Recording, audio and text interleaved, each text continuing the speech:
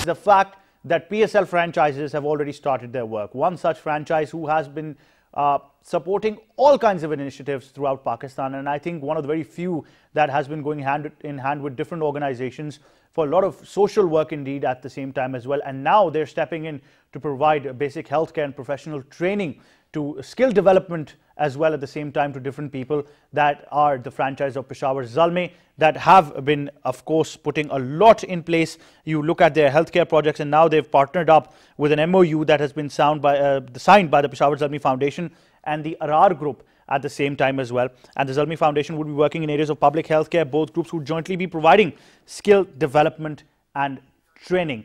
The MoU was signed at a ceremony in Peshawar. And of course, it was signed there in this ceremony, and it is going to be all about this as well.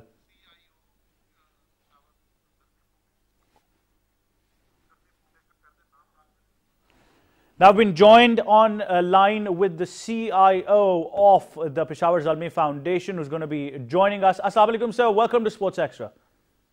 Assalamu alaikum. On behalf of the entire team of Peshawar Zalmi and Zalmi Foundation, our chairman Javed Afridi Sahab, assalamu alaikum and thank you for having me. Right, Dr. Cedric Edwin, we've got to talk about the fact that global healthcare is something that we see reforming, especially in the testing times of the COVID-19 pandemic. Peshawar Zalmi has gone a step above sports activities. They're now going to be partnering with the Arar group for healthcare especially and skill development at the same time. How important would you see the MoU signing at a time when this is a need of the hour, sir?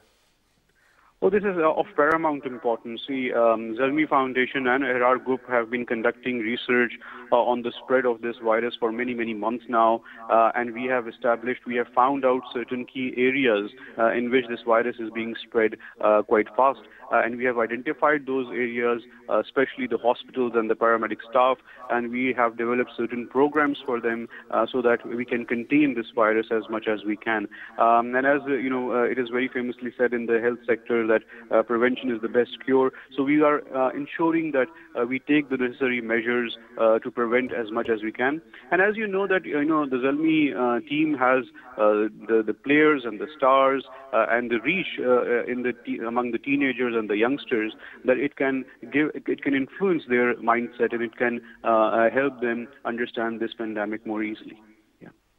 Definitely. Dr. Cedric Edwin, you said that the Zalmi Foundation, a non-profit initiative of Peshawar Zalmi, strives for health education, vocational training development program and youth mobilization. Sir, we understand that Pakistan is one of the few countries that has a youth potential and a population of the youth of more than 60%. How is this going to be a game changer, sir, when we see that our youth, especially those who do not belong to privileged backgrounds, are given this sort of training and they can contribute to the national economy? Yeah, so let me give you a little bit of a background, if you don't mind. As you know, that Peshawar Zalmi was established in 2015, and it was in our DNA that we were very socially responsible. We had many CSR activities.